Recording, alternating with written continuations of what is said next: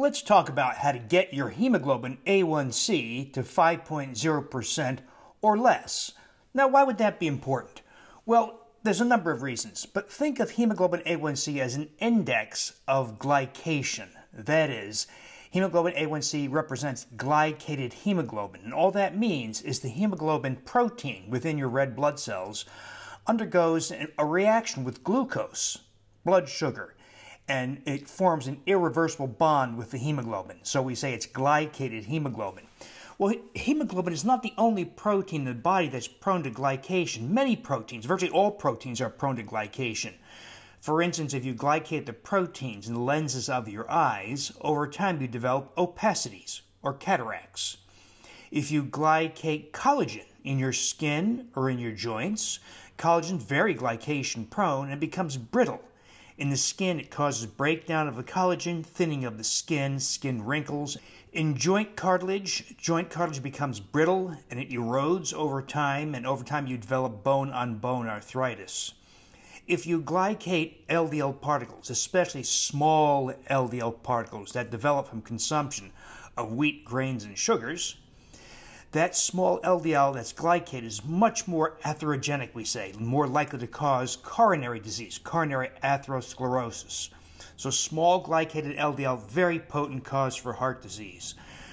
Other proteins in the body that get glycated, like kidney proteins, that accelerates kidney disease. So all over the body, if you glycate proteins, it accelerates degeneration of those joints, it accelerates aging. So think of hemoglobin A1c as an index of how rapidly you're aging from this phenomenon of glycation, a major factor in the phenomena of aging. And we know that people with higher hemoglobin A1cs have increased cardiovascular disease.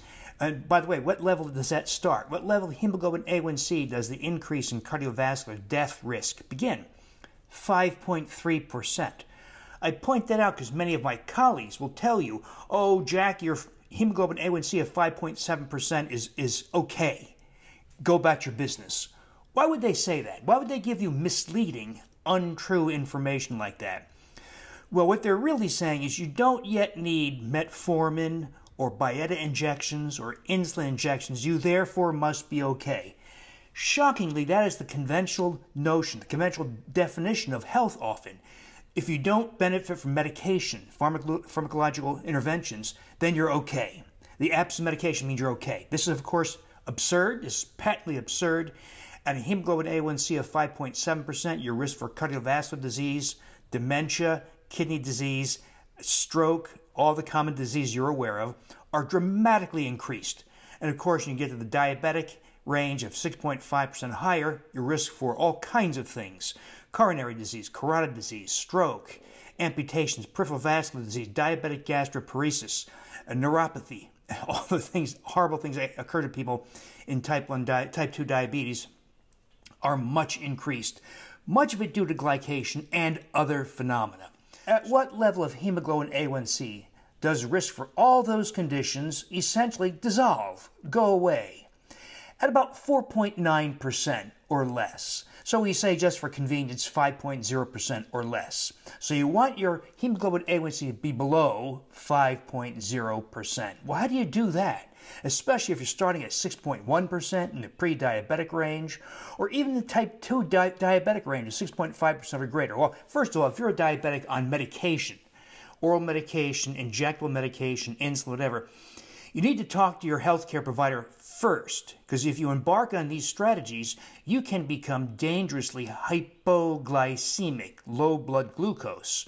And if your blood glucose drops to like 50 or 60, you can lose consciousness and die. So you want to talk to your healthcare provider to anticipate that, and they should say things like this: okay, cut your long-acting NPH insulin or regular dosing with each meal to 1/2 your current dose.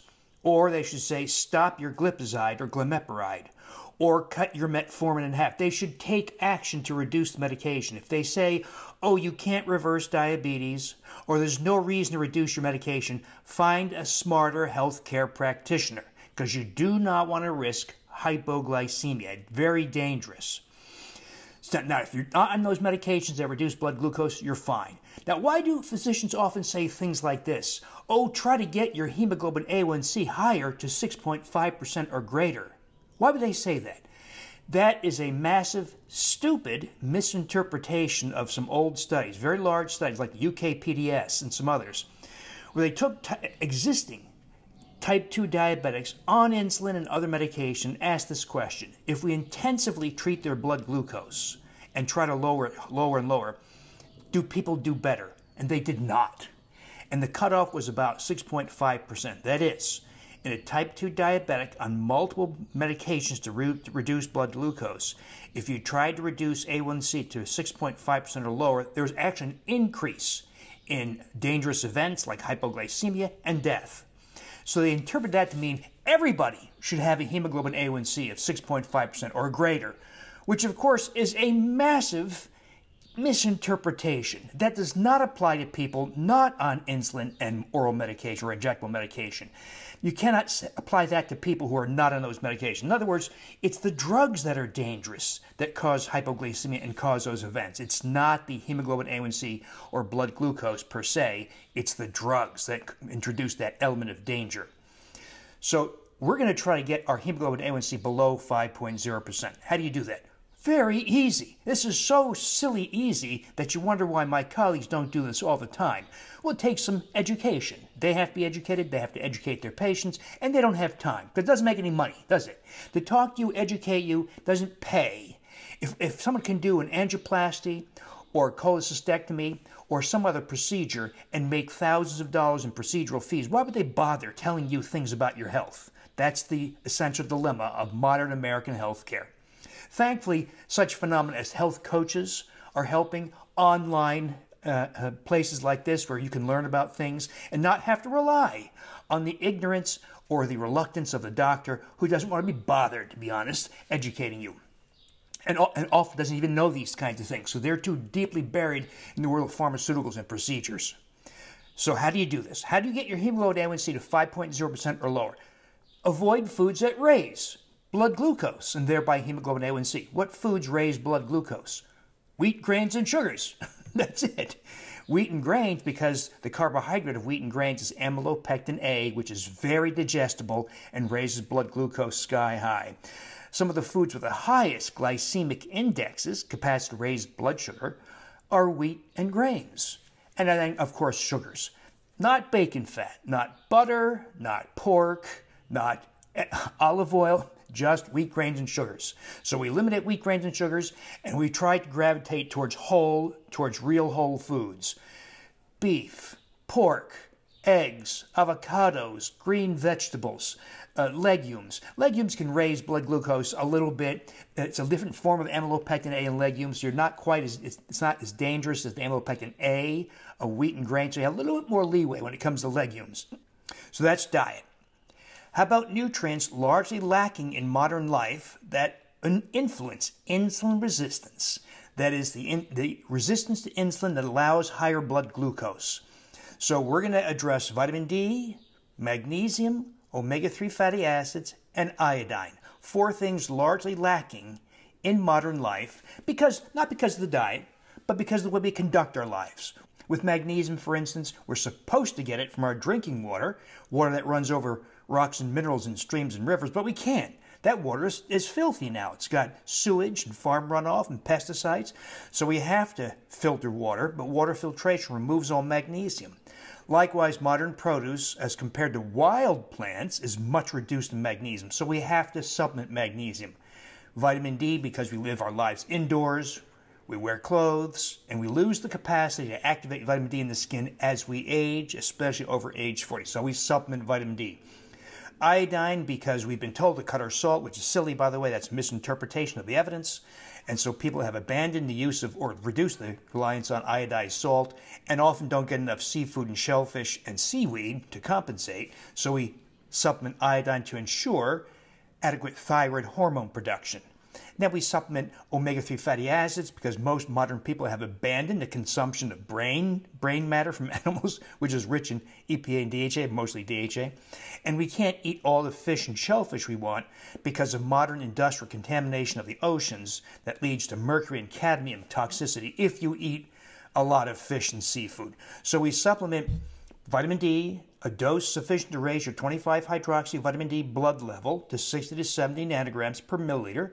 About 6,000 units is common, though it varies with weight. The heavier you are, the more you need. There's also some racial differences. So ideally, you track over time, on occasion, your blood level of 25-hydroxy vitamin D, and we aim for a level of 60 to 70 nanograms. We supplement magnesium to obtain about 400 to 500 milligrams of the magnesium itself, so-called elemental magnesium, not the total weight of the tablet, like magnesium malate, magnesium citrate, magnesium aspartate. We don't care about the total weight. We just want to know how much magnesium, and it should be specified on the bottle you buy. It'll say something like each tablet contains 150 milligrams of elemental magnesium. That's what you want to know. And you want to get around 400, 500 milligrams thereabouts, provided your kidney function is normal. Iodine, we get more than the RDA, than the recommended daily allowance, because I don't think that's adequate. So we get about 300, 350 micrograms of iodine. Most convenient sources, kelp tablets, dried seaweed tablets. Then omega-3 fatty acids, you have to get it from fish oil. I would not use any pharmaceutical preparation. For instance, there's a pharmaceutical preparation called Vasipa, which is pure EPA, 4,000 milligrams of EPA. Well, if you want the cognitive health preserving effects of DHA, not provided by EPA, you've got to add fish oil to the Vasipa. That's stupid, right? So why not just take the fish oil and get EPA, DHA? The ideal intake, I believe, is above 3,300 milligrams per day of EPA and DHA. I advocate in my programs 3,600 milligrams of EPA and DHA total per day. You can break it up into 2 doses if you like. But it can only come from fish oil. Cannot come from krill oil. It must come from fish oil. When you restore those 4 nutrients, largely lacking in modern life, they synergize to minimize insulin resistance.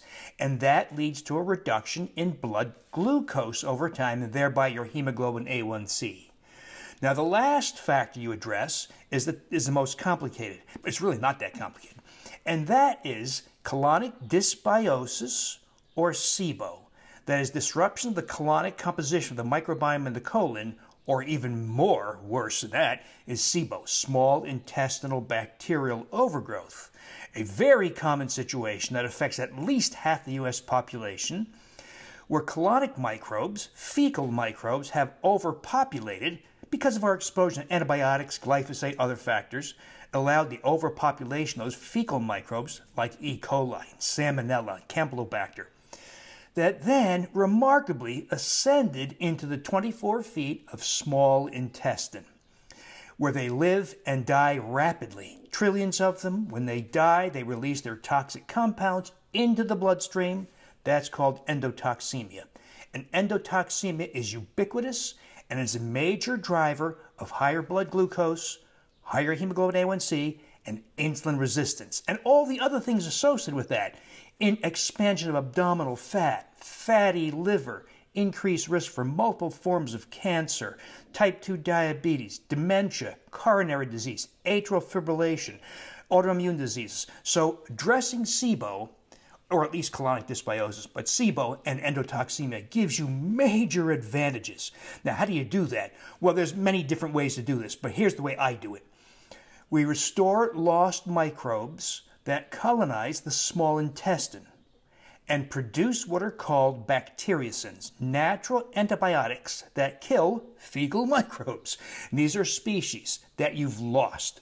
Almost everybody, almost all modern humans have lost these species. 3 of them: Lactobacillus reuteri, Lactobacillus gasseri, and while my initial formula, I call this SIBO yogurt.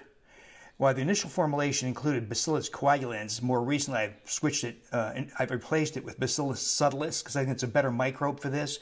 It's a more reliable fermenter, and it's a better producer of bacteriocins. So those 3 together, we can co-ferment them all together, or ferment them individually if you want to be absolutely certain of getting very high microbial counts. Because when we individually ferment them, you get about 300 billion of each in a half cup or 120 milliliter serving. You can co-ferment them. The only caveat when you do that is we don't know what the relative composition is in, say, the 5th or 10th batch. In other words, they compete with each other when you ferment them together. And we don't know if, let's say, the 10th batch, maybe one comes to dominate and one is lost or something like that. We don't know yet. We will do DNA analyses. It's kind of expensive to do that, so we've kind of dragged our feet about doing that. What we do is if you're going to co-ferment them, start from scratch. Start from the probiotic capsule at maybe batch whatever, make it up, 6, 7, or 8, so that you're getting relatively equal proportions of each microbe. Or, if in doubt, individually ferment them. More hassle, but now you know you've got super duper high counts. And we consume in the co-fermented yogurt maybe a half cup per day. In the individually fermented, maybe a third of a cup or so of each per day. And we do that for a minimum of 4 weeks. And that has done so extraordinarily well. You know, the antibiotic, the conventional antibiotic for SIBO is Xifaxan. And it has a track record of efficacy, of effectiveness of about 55 to 60%. So far, the SIBO yogurt has achieved about 90% normalization of breath hydrogen gas. That's a way to measure whether you have SIBO or not, a topic for another day. So, but think about this. If the solution for SIBO is something that looks and smells like yogurt that you can make in your kitchen, how confident do you have to be? And the microbes of SIBO yogurt, especially Reprogram, have all kinds of benefits, like smoother skin, reduction of wrinkles, restoration of youthful musculature, increase in libido, increase in testosterone in older males, increase in vaginal moisture in older females. All the phenomena associated with oxytocin, the hormone oxytocin, such as an increase in the intensity of love and affection for other people, desire for human connection, generosity, the acceptance of other people's opinions. In effect, an age-reversing effect, because amplification of the immune system, musculature, smoother skin. We're talking about turn the clock back 10 or 20 years, so you don't have to be all that confident that you have SIBO. And in fact, I would encourage you, if you have SIBO, or you think you have SIBO, minimum 4 weeks, if not longer. People with really bad SIBO from taking lots of antibiotics, for instance, may have to do it for several months. But then, even when you're done, do it intermittently, maybe 2-3 times a week, to make sure you're sustaining all the positive effects of these microbes. Because we don't yet know how to make these microbes, especially Reprogram gastri, to take up permanent residence, as you would if your mom gave it to you at birth. So we still don't know how to make it take up permanent residence. In future, we probably will. It probably means providing an entire community of microbes that support each other and allows permanent residence. But so far, we don't know how to do that. But anyway, so there you go. The diet that doesn't raise blood glucose, the collection of simple nutrients that synergize to minimize insulin resistance and thereby allow blood glucose to drift down, and then addressing your gastrointestinal microbiome, especially SIBO and endotoxemia. And that little simple menu, it may seem like a lot, it's really not, provides huge benefit. And one of the benefits, among many benefits, one of the benefits is keeping your hemoglobin A1c to 5.0% or lower. Now, if you do all this and it doesn't work, now the timeline can vary. If you have 150 pounds to lose, it's going to take longer, right? Because weight loss causes erratic blood glucoses. But let's say you have only 40 pounds to lose. And you lose those 40 pounds, that's when you're going to see your hemoglobin A1c drop dramatically. Now, if this is confusing, incomplete, I invite you to see my other YouTube videos, of course. See my Defiant Health, or listen to my Defiant Health podcasts. See my blog, William Davis, MD. I got thousands and thousands of posts on that blog. Or if you need some guidance, some hand-holding, and some conversation to support you, I invite you to join my membership program, which is innercircle.drdavisinfinitehealth.com. And that's where we talk about these kinds of things. We have hundreds of videos. We have I think we have hundreds of thousands of forum discussions, and we have weekly two-way Zoom meetings to provide support for you.